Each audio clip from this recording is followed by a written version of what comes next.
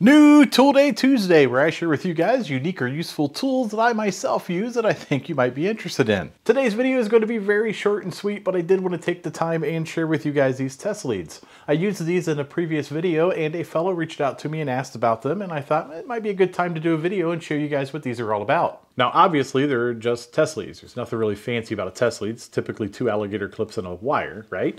There's 3 of them in this guy, and it does have this fancy roll, and that's kind of what makes this package a sweet deal. Everything just rolls up nice and neat inside this reel. There's 10 feet of wire on this one. You can just pull them out and extend them as you need them, and then when you want to retract them, there's a crank on the back side, and you just wind them back up, and that puts them back in the roll.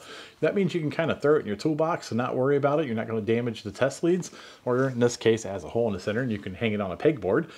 They're just really nice and handy to have. This particular set has 3 different wires in it, so that's kind of nice. A lot of them only have 2. Some of them have magnets on the back side, so that's pretty handy if you want to stick them to the inside of a fender or maybe the bottom of a hood.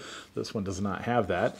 And you can buy these in a lot of different places. I've even seen these sold in Harbor Freight, and I bought this set on Amazon. I'll put a link down below. They're not terribly expensive. $15 to $20 will buy you a set, but remember that set will last you a very long time. I've had this set for many, many years. So there you have one very quick new Tool Day Tuesday review. If you like these types of videos, please like and subscribe. Take a look at some of my other videos, and at the very least, you might be entertained.